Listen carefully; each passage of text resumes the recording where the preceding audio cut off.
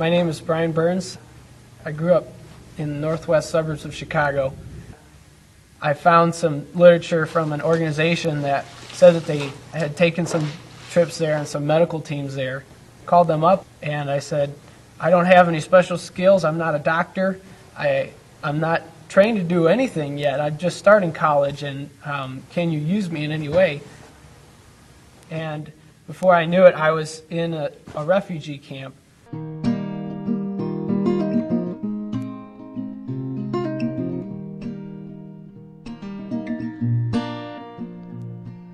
You say we remember, tell me how. You say never again, do you mean it now?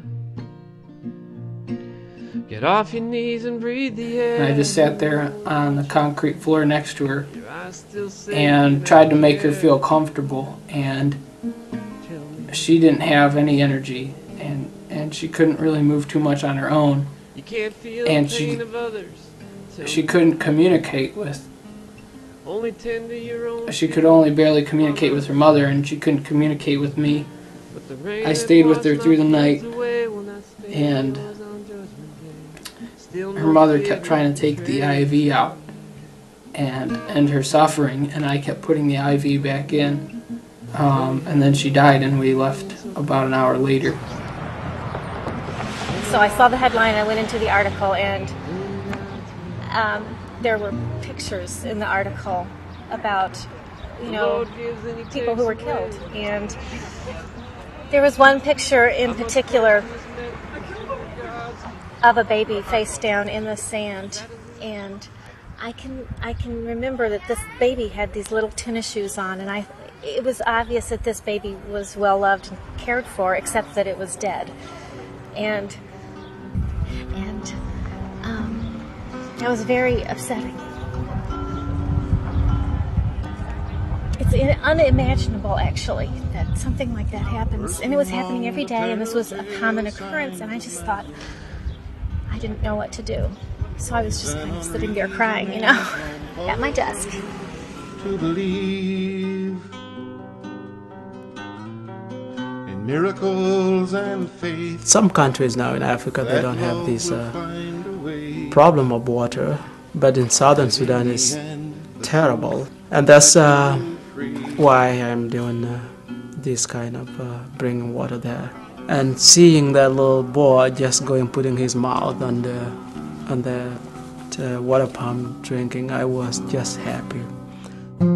As being a pediatrician, wanted to document what their life was through the life of a child. So that they would just give me the drawing paper and say, draw whatever you want. You have to look at the pictures.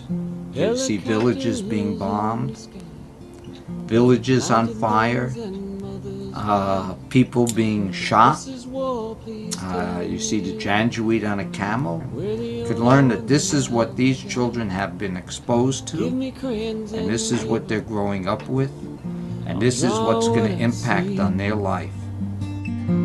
If I close my eyes, can you still see me?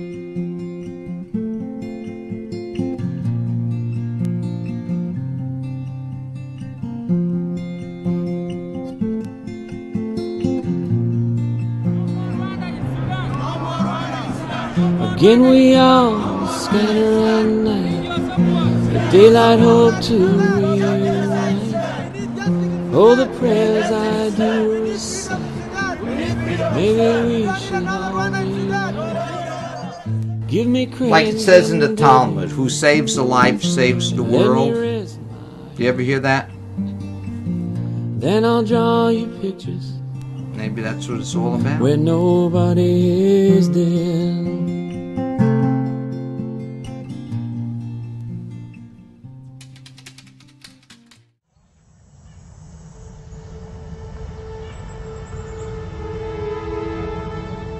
January 10th, 1962. We knew there was something wrong, but we did not know exactly what.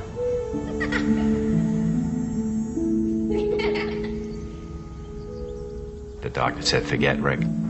Put him away, put him in an institution. He's going to be nothing but a vegetable for the rest of his life. cried a little bit. We talked, and then we said, no, we're not going to put Rick away. We're going to bring Rick home and bring him up like any other child.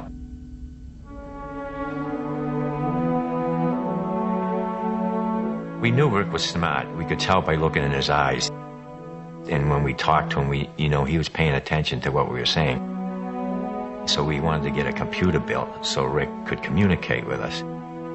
Everybody came to our house that night for Rick to say his first words. And everybody was betting, what is the first words Rick is ever going to say? His mom saying, it's going to be, hi, Mom. And me, the dad, saying, no, it's going to be, hi, Dad. Well, the Boston Bruins were going for the Stanley Cup, and the very first words Rick ever said was, go Bruins. Dick is a military man, so he knows a thing or two about commitment. This time, he's just months removed from a heart attack. This gift that he gives to his son, or is it the other way around? Either way, it all started when Rick heard about a charity run for a paralyzed athlete. He asked Dad, and Dad said yes.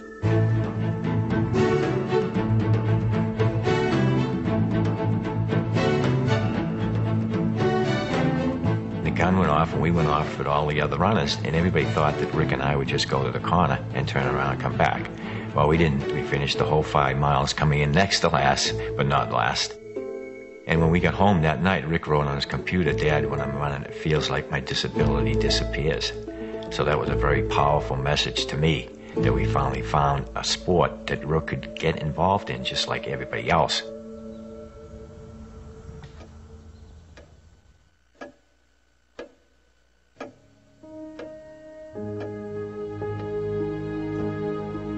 Rick is my motivator. He inspires me. To me, he's the one out there competing, and I'm just loaning him my arms and my legs so that he can compete. There's just something that gets into me when I'm out there competing with Rick that I can't explain it, and we're able to go faster. And it's just an unbelievable feeling.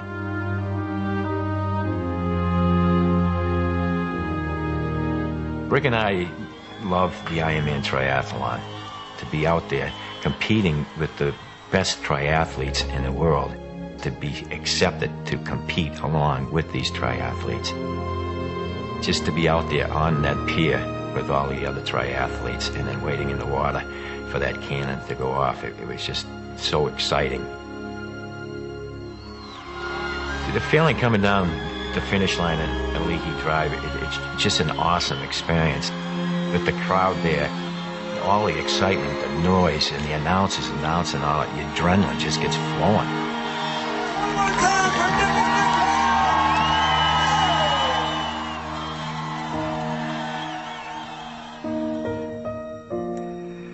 I may be disabled, but I live a very fulfilling life. And if someone takes the time to get to know me, they will realize that I am no different than anyone else. Here he is. He graduated from public high school. He's graduated from college.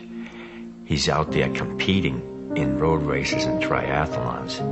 He lives a happier life probably than 95% of the population. Rick would tell you that, if he was physically able to do something, that he'd probably play basketball or football or hockey. But then he always says, no, the first thing he'd do is have me sit down in his wheelchair and he'd push me. It really makes me feel good that he appreciates, what I'm trying to do to help him out, and he'd do the same thing for me.